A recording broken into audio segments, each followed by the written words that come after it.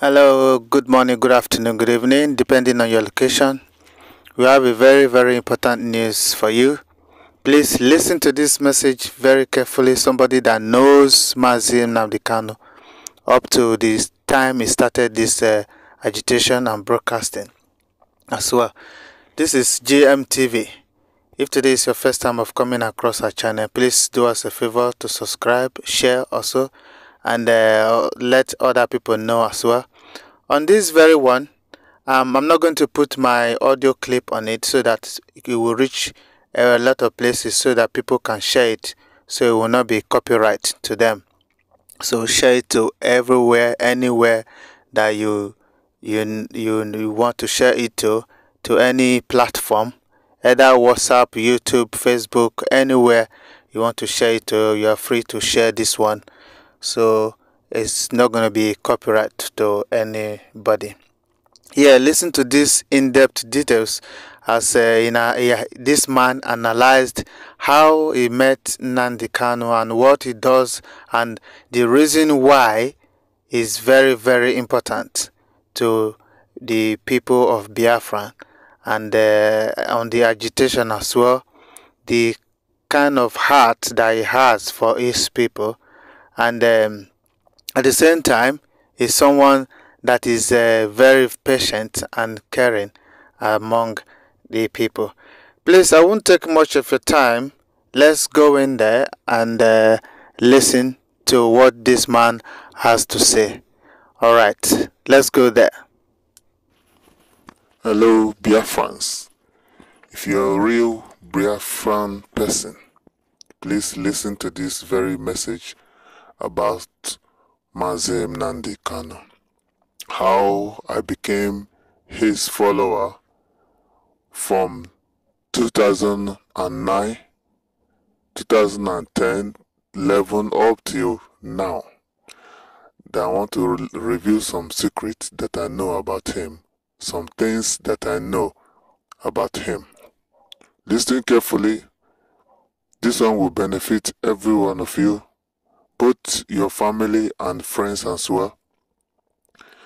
Like, this man is not an ordinary person, and the way I saw him at that time, the first time that I heard his voice on I think social media, on Facebook.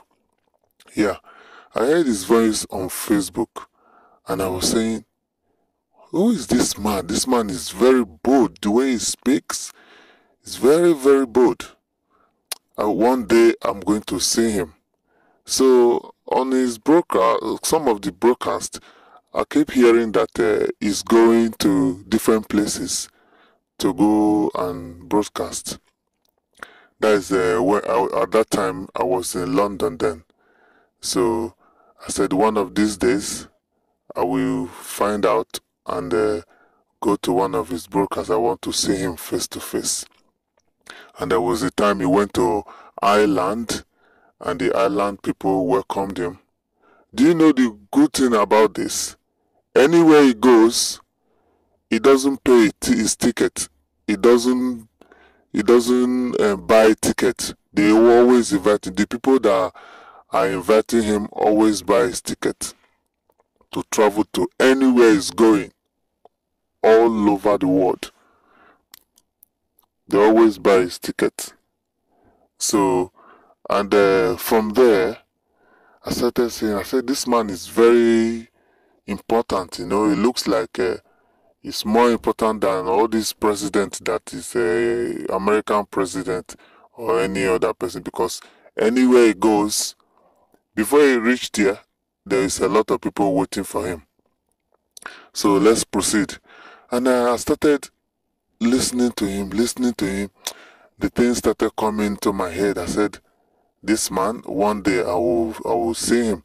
We'll call him director at that time, because he's the director of Radio Biafra. So, and I said, one day I will see him. So there was a time they announced, because anywhere he's going to, they will announce it that he's coming to that place, and if you have time, you can go and use that opportunity to see him. So I went there. There was the one time he was broadcasting in a place called Peckham. If you know the place called Peckham in southeast in London. So I used to live in Luton. That is Luton. I used to live in Luton. So some of his broadcasts, there's one lady that normally go out. There's, I think, it's like a personal secretary also. Her name is Carol Monday.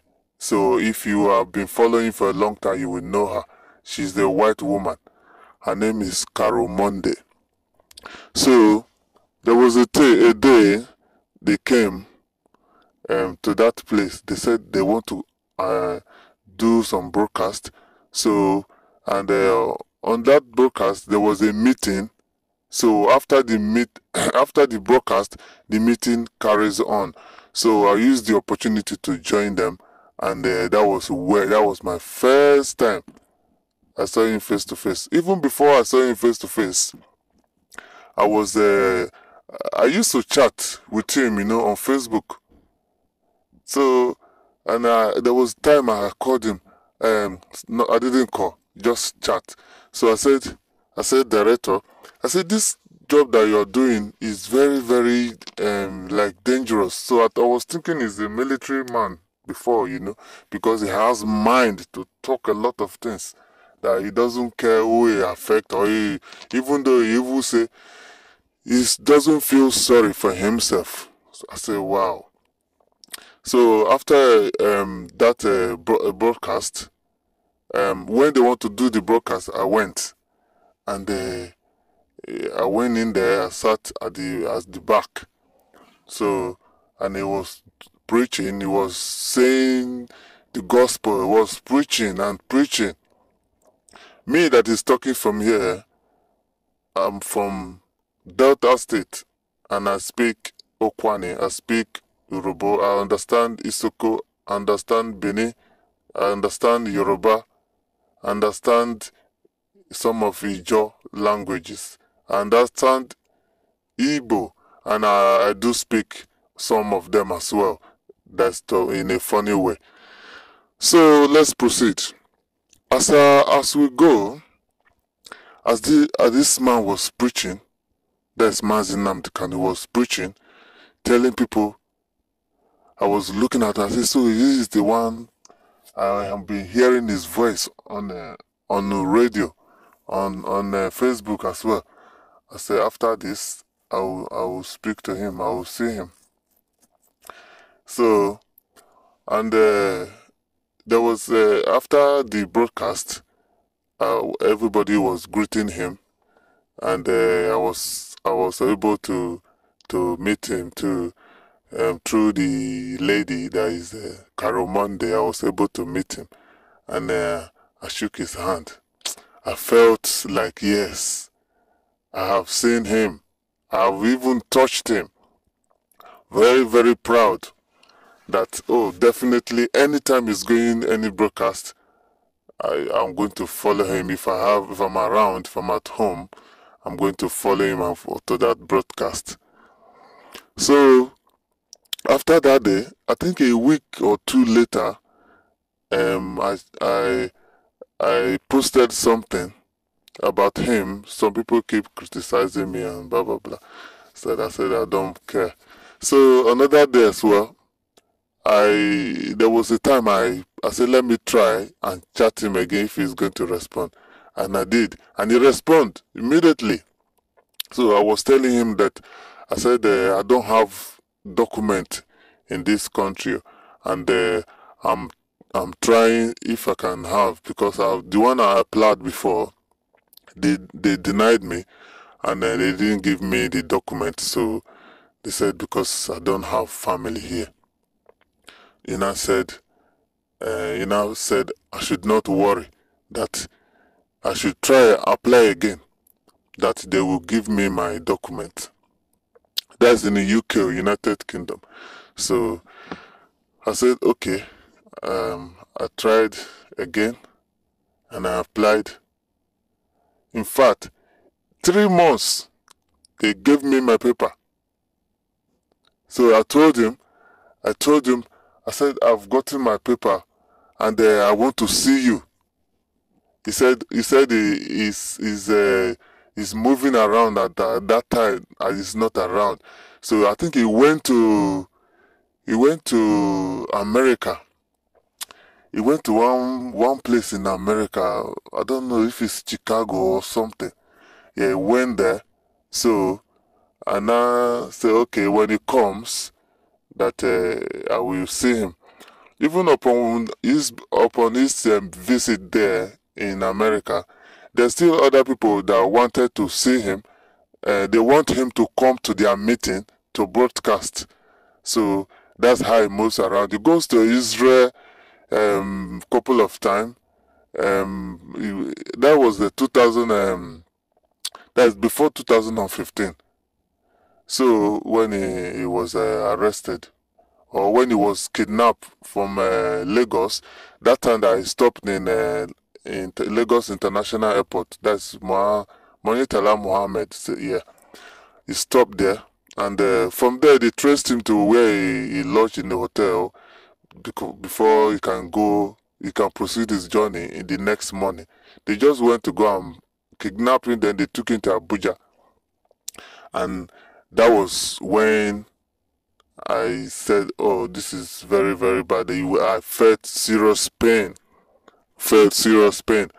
And there was a time, because of that, I made one video. That's the reason why in the beginning of this audio, I didn't want to mention my name, because I've done some things that the federal government were looking for me. They thought I live in Nigeria, so they were looking for me. They thought I lived there.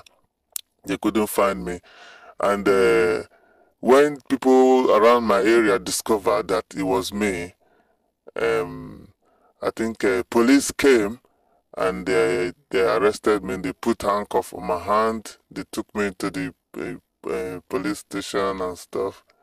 But I didn't want to go in details because people that knows me will know about what I'm talking about now. So after a while, I said, what is this? Why did they arrest this man? I did not have any power to go to see him to know what is going on. Then from there I kept on. I said, definitely they will they will relieve him. They will release him and he will be fine. So that's my encounter with what I want to say with this one as well. I said, you see the template that he has laid down, that is what Simon Ekpa is following. So if you think you are going to destroy everything, you have to rethink again, because everybody are going to the same place. We cannot live in another man's land forever. Definitely when you get old, you will go home. Definitely, no matter how long it will take. If you don't go home, what about your children? Your children will go home too. So this is the best way and the best time for us to embrace the truth. Follow Simon Ekpa. Do everything that he is saying, because this is the template that has been laid down for a long time and is being passed on to him as the disciple. The first time I didn't like how Simon Ekpa do. It's not like I don't like him, but it's just that I'm not following him. But from time to time, I do see his video on Facebook. Like when they arrested well, is the kidnap now for the Kenyan one, and he sent a message on his phone and saying that they only kidnapped my leader, but they could not kidnap the disciple. That they're not going to take it easy with them, with Nigeria, that they're going to continue for where Mazi and Kanu stopped. So I was thinking it's a joke. From then, I started following him every time. Anything he does, I follow him. And at the moment now, I've noticed that he has a lot of qualification. He has been to the army. He has been to different things. He is a lawyer, and in fact, he's a reserved army, because if you don't take him serious now, the army people, if there's any fight or coming up in where he lives in Finland, they will take him and he will join them. Then our struggle is finished from there, because nobody is as spring up to speak boldly like the way he's speaking. A lot of people have called to arrest him, but they know that what he's doing is right. Let's stop this audio from here, and Biafrans, please put hand on deck. Let everybody do this once and for all. It's for our own benefit, for the future of our children. If you didn't benefit from it, your children will benefit from it. So let's take this issue very, very serious. This message, it comes from good heart. And please take it seriously. And it's very, very, very important. We have to go home. We cannot live in another man's land forever. I hope everybody here, please, make us put our hand together and make we get with the final. So this thing will stop here. Next time we will talk. One day, one of these days, and I go see the person when they talk. So bye.